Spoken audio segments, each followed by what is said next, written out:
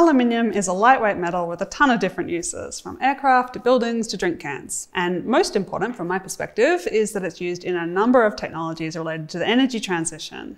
These include electricity networks, battery packs, solar power, and electric vehicle chassis. Demand for these technologies is projected to increase enormously over the coming decades, and aluminium production will have to increase along with it. Unfortunately, aluminium production is also responsible for more than a gigaton of CO2 globally in 2021, nearly 3% of global emissions. Since we're going to need aluminium as part of the transition, we can't exactly stop producing it. That means we need to find ways of producing it without the CO2. Fortunately, engineers are figuring out ways of doing just that, and in this video, I'll explore what technologies we'll use to eliminate emissions from aluminium production.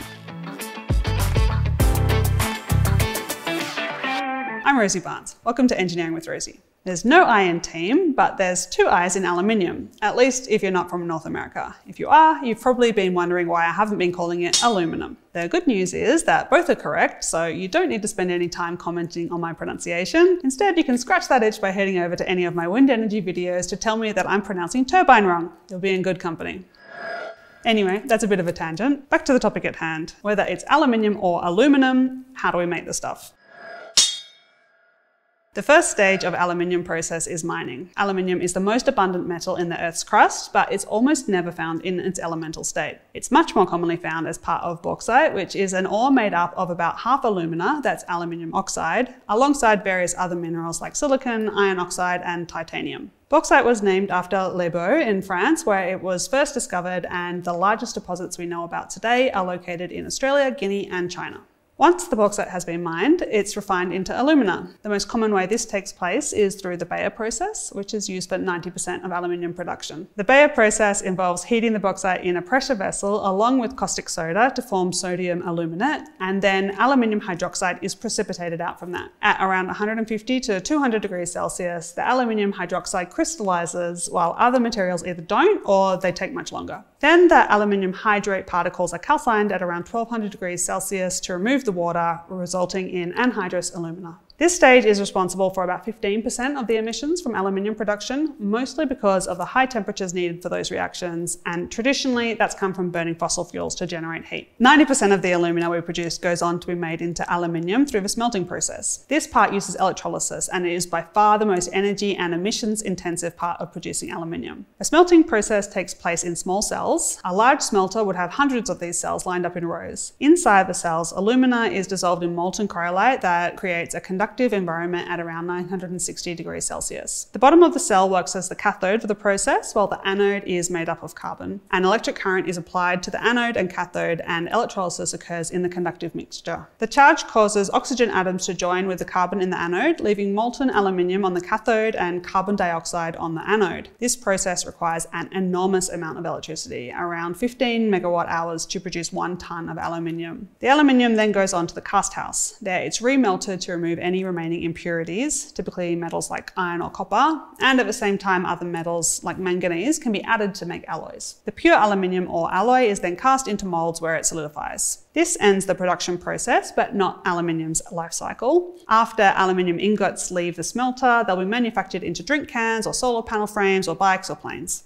After the aluminium has finished its first life as one of those products, then it will likely make its way to a recycling plant. Aluminium can be recycled an infinite number of times without degradation, and it is one of those good news stories where not only can we recycle it, we actually do. That's because the energy needed to recycle aluminium, including transport and sorting, is dramatically less than that needed to make virgin aluminium. Dramatically less energy use equals dramatically lower prices, and as a consequence, about 75% of all aluminium produced in human history is still being used in one form or another. It's an ideal material for a circular economy. But despite this, recycled production currently only makes up about 1/3 of the global total. The biggest producer, China, has one of the lowest recycling rates. Recycled production there is only about 20%. This isn't because Chinese people don't do cash for cans, but because most Chinese aluminium is exported, usually in the form of consumer goods. When those reach the end of their life cycles, other countries recycle it domestically. They don't send it back to China. Increasing the amount of aluminium from recycled production is going to be quite hard in the short term because recycling rates are already pretty high. Today, about 70% of aluminium from end-of-life scrap is recovered. This can be improved by better sorting methods at waste management facilities, taking efforts to channel end-of-life scrap back to aluminium producers, and by providing incentives for product manufacturers to make their products easier to recycle. Other actions can be taken to improve material efficiency, including things like improving manufacturing yields in cast houses, reducing how much we need to produce,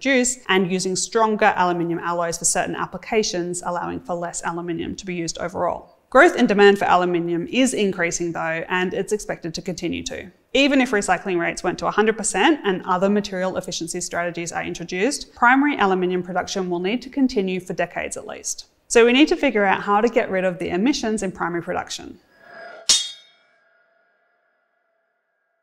So let's talk about the technologies in development to do that. The main sources of emissions I mentioned earlier are in alumina refining, process emissions from carbon anodes, and fossil fuel combustion used to generate electricity for the electrolysis process, accounting for about 60% of all emissions. The latter contributes by far the most emissions, but happily, those are the easiest to eliminate. The amount of electricity required for aluminium smelting is enormous. Globally, smelters use about 3% of global electricity, and locally, it's even more significant. In New South Wales, a single smelter in Tomago uses about 12% of the state's electricity. And New South Wales gets about 60% of its electricity from coal. Globally, the situation is similar. More than half of the electricity used in aluminium production comes from coal. Most of this is because of China, which produces a little over half of the world's aluminium and still has a grid that primarily relies on coal. Okay, so here's a solution. We transition global electricity grids to renewable energy instead of fossil fuels. And wait a minute, aren't we planning on doing that anyway? For the emissions that come from the electrolysis part of the process, it nearly is that simple. Outside of China, hydro is by far the largest source of electricity for smelters. That's because in favourable locations, it's historically been very cheap and reliable. You can't move a hydro dam to be close to major electricity users, but you can choose to locate a smelter in places that happen to have great hydro potential. Because of this, there's a very high correlation between regions with lots of aluminium production and lots of cheap hydroelectricity, such as Quebec, Norway, and Iceland. Even though those places have relatively small populations where no bauxite is mined, Canada is the 4th largest producer of aluminium in the world, nearly all of it in Quebec. Norway is 8th, and Iceland 10th. To drive the point home, the Manapuri Hydro Power Station in New Zealand, which is the 2nd largest power plant in the country, was built specifically to provide cheap power for New Zealand's only aluminium smelter. More recent fluctuations in the power of electricity in New Zealand have even made the smelter unprofitable over some periods, threatening its closure and leading people to wonder what on earth to do with all that hydropower if there isn't a smelter to use it. This also explains why Australia, which mines more bauxite than any other country and produces the 2nd most alumina, we're only the 6th largest producer of aluminium, as the Australian grid relies mostly on more expensive fossil fuels.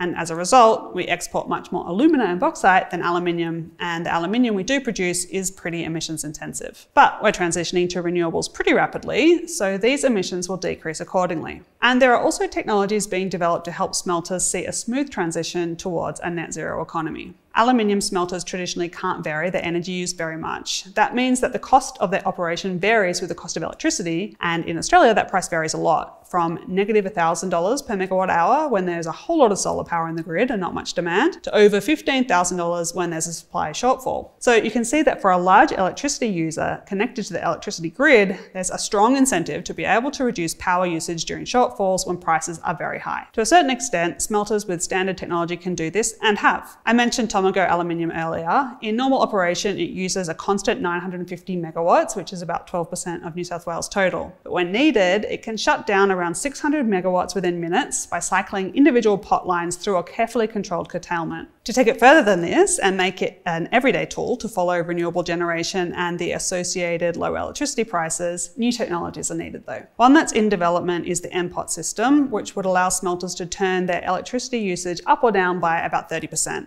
The M-pot system covers the sides of each pot with heat exchangers connected to an external ducting and suction system. This allows power usage to be changed while maintaining pot temperature and preventing process disturbances. Once we get to the point where aluminium smelters can be turned up or down by 30% or more, they will be a great match for variable renewables and help achieve several goals at the same time: lowering emissions, increasing the efficiency of the grid, and lowering the cost of smelting. So things are looking promising on the electricity side. Emissions from carbon anodes and alumina refining, though, are going to be much harder to eliminate. But solutions have been emerging, so let's talk about them.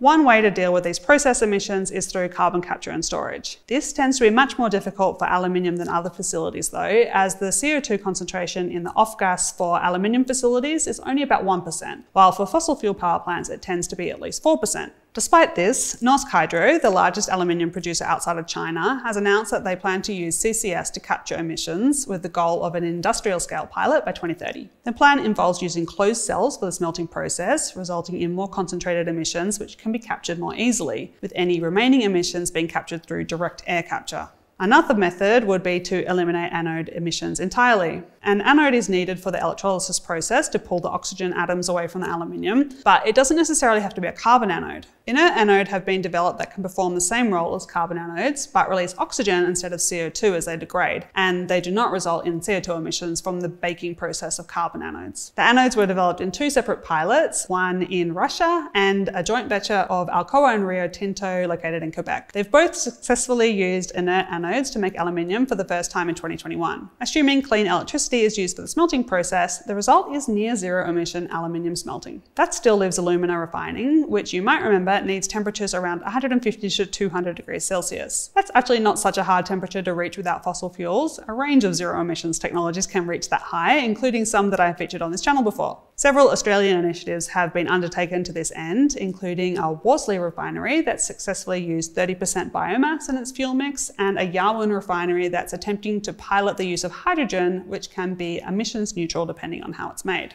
Additionally, a Pinjarra refinery is set to, in 2023, begin piloting a process for electrocalcination, which, remember, needs temperatures of around 1,000 degrees Celsius. Once a trial like this succeeds, the zero emissions alumina could then go onto a smelter powered by zero emissions electricity using inert anodes, and then we'd have zero emissions aluminium for the first time. Thanks to the Engineering with Rosie Patreon team who support this and every video on the channel. If you'd like to join us and make suggestions for upcoming videos, then you can join us at this link.